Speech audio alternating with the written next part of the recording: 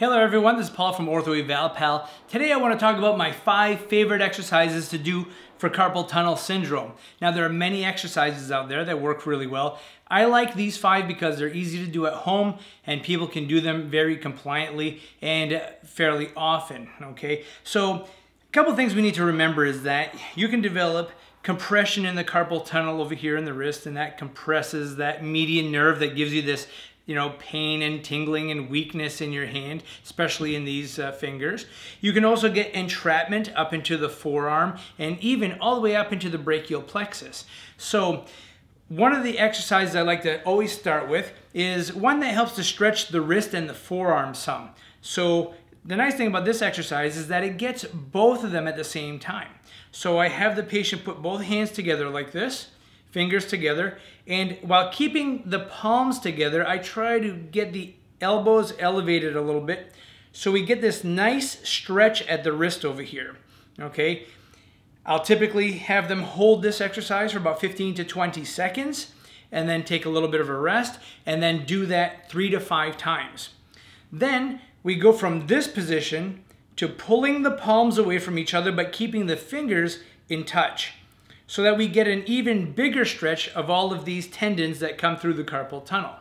Okay, so that would be my second exercise. My third exercise is what we call an independent tendon glide. So I usually use a nice solid surface for this, and I take the hand, put it here, and have the patient stabilize all fingers but one of them. And so what they do here is they just flex that finger up and down, and you'll even feel that pulling coming up right through the wrist over here, okay? And then once you're done that one, you can eliminate those and just do the middle finger, and then go to the ring finger, and then the little finger, and do them all individually. I usually do about 10 repetitions for each finger twice, and I'll do that on both hands also. Now, to get a deeper tendon, I will try to get just the tip. So what I'll do is use a ruler or a book on top of the hand, and I'll just try to bend the end of the finger like this to get that deeper tendon, that flexor digitorum profundus, and then I'll work my way down to all 4 fingers. I'll do 10 repetitions of each, twice on each hand, and that usually works really well. And the purpose for that is to help improve the gliding of the tendons through the carpal tunnel so you don't get so much scarring in that area.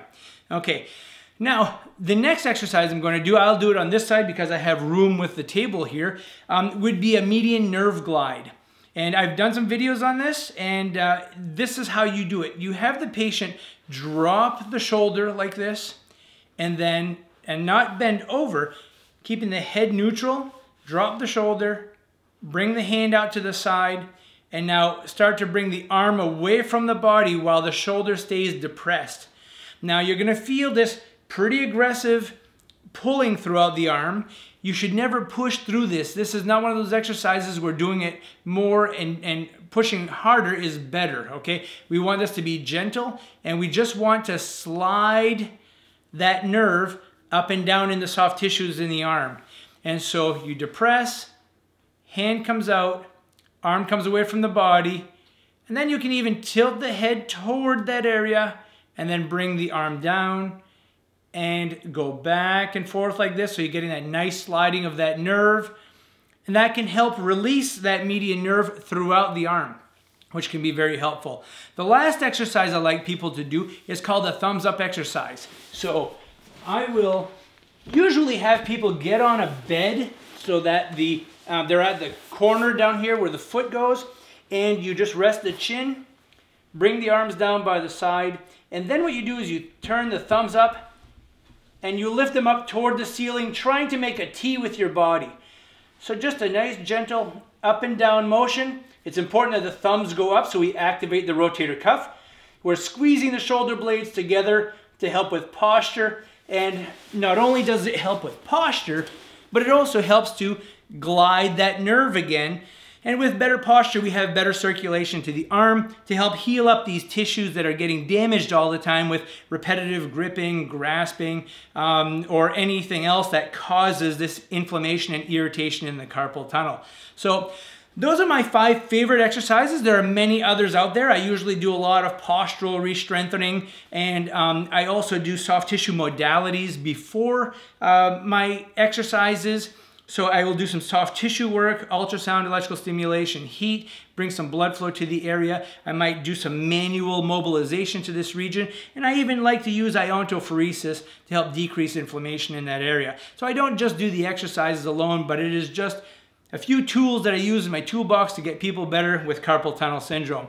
So folks, I hope you found that helpful for treating your carpal tunnel on your own. And I hope that you liked today's video. If you did, please give us a thumbs up and subscribe to our channel. And thank you so much for watching.